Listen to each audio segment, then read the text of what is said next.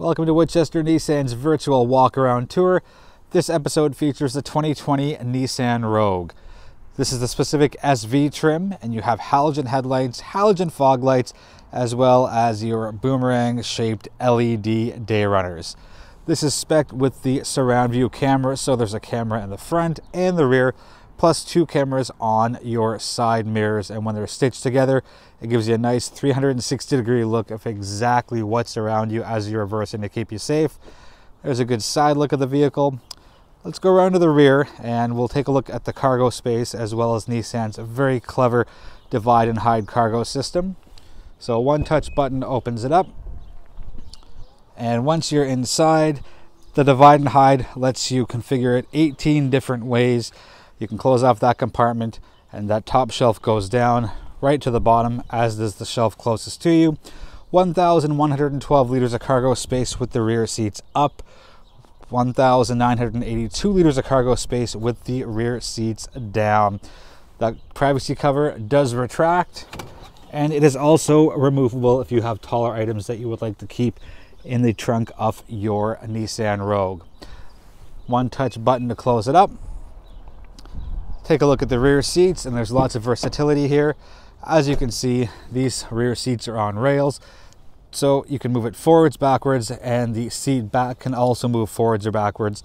So lots of versatility here for different shaped people, different sized objects. You can push this driver's side seat all the way up and get even more cargo space.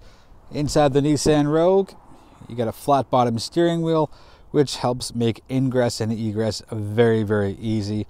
You have Nissan's very popular zero gravity seats. They're probably the most comfortable in the entire industry.